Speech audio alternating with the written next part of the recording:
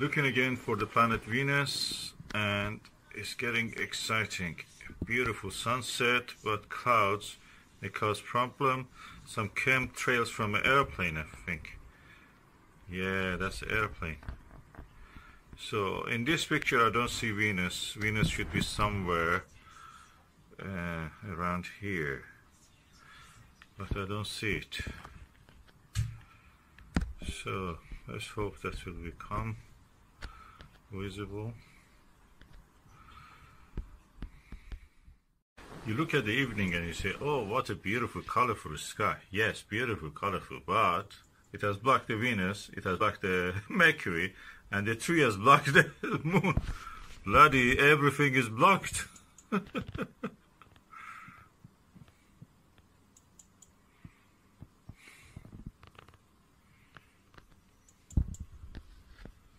So the Mercury is between these two pylons. One is chimney, the other one is a crane. Just where the center is. Here. That's where the Venus should be. But that cloud, dark cloud, has covered it, so it's not possible to see it. Hallelujah, Venus is coming out, so I'm just going to use the telescope and see. I saw with the binocular. Let's see if I can catch it.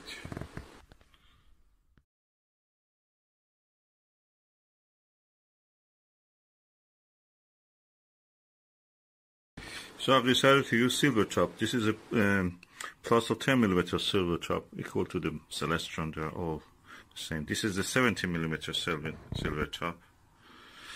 And now I'm going for my favorite cheap eyepiece, Ramsden, Symmetrical Ramsden 4mm.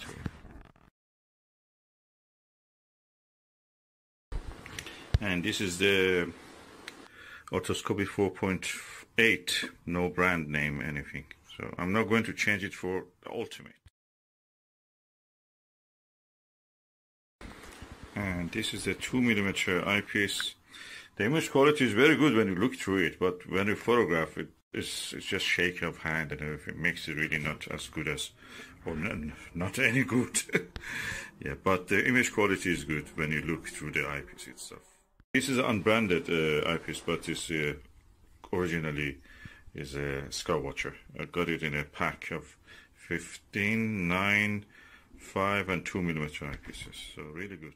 And now we are looking at the Mercury at the center. Hopefully you can see it. If you cannot see it, I'll just take a few photos. And that's the view of the Mercury through the 10mm eyepiece. I love this 10mm silver tops are really good. I like them. I have 20mm, 70mm, 10 and 5. Now to the Ramsden Symmetrical 4mm eyepiece. Remember, most of the discoveries in the history of astronomy were made by the Ramsden eyepieces. They were the standard, the best eyepieces available. Even now they are very good. I don't see any reason why we should not use Ramsdens. Look at the image quality, as good as the Plossl, at least in the center of the field. At least in this range. This is 4mm one. You can hardly find anything that can beat this at this price range. For anything better, you have to spend probably hundreds of pounds more.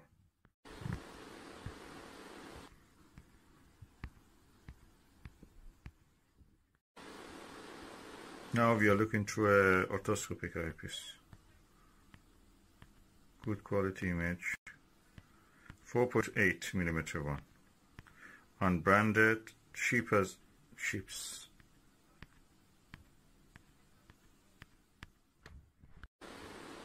Millimeter eyepiece.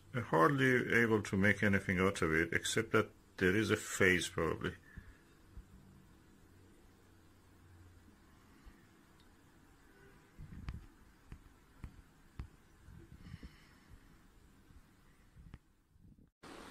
There's definitely a phase to here.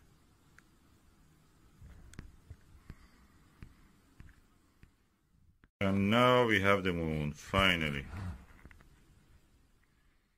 And now we are looking through the 17mm Silvertop Celestron Clone at the crescent of the moon. through the leaves, so it's not very clear. And if you look carefully, you can see actually the earth shine, the reflection of the earth daylight over the moon.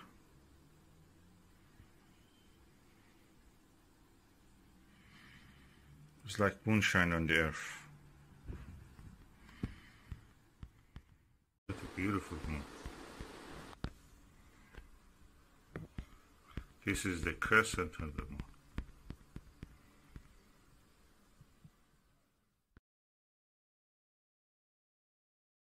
My first view of the planet Jupiter if I'm inside the house. I don't need to go out. It came now. It's 4 o'clock, and that's the planet Jupiter. You can see it.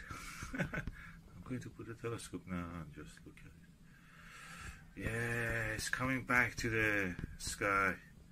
I have to go out for this. Just see it. Now I can see it again when I'm from within the house. We are in the lockdown, remember? And it's a coronavirus lockdown, so that's there.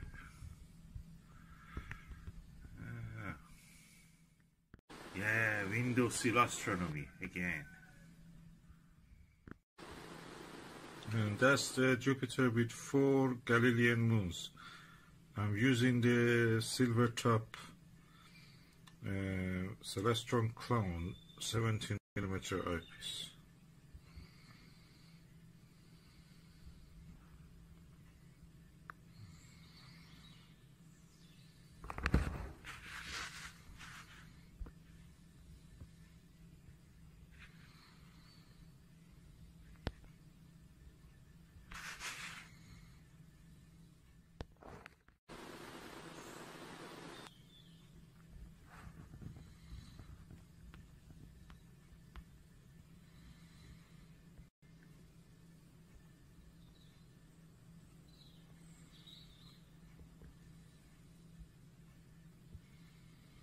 Short eye relief eyepieces, to my surprise, are better for astrophotography by mobile phone. It's better, you have better control holding them against the camera. Okay, the star, the satellite, to the extreme left of the planet is Callisto, I think.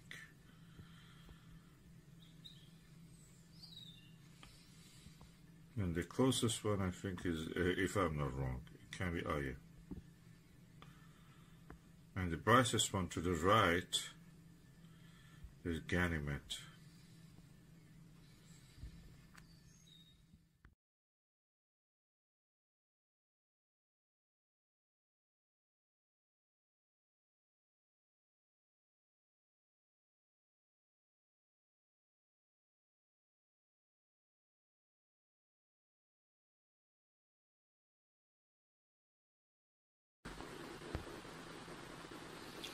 And hallelujah, we have now the planet Saturn.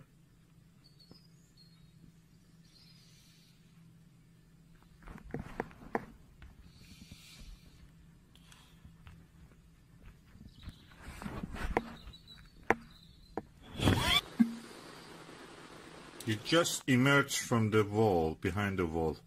The wall is the line, dark line to the right.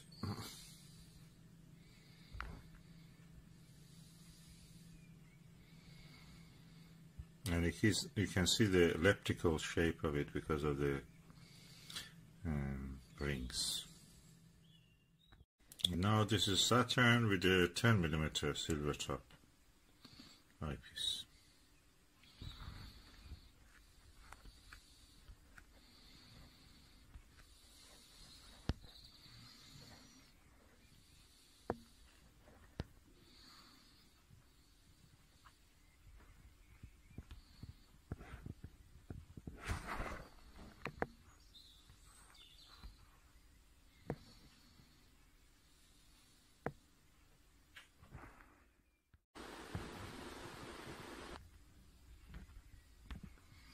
Now back to the Jupiter.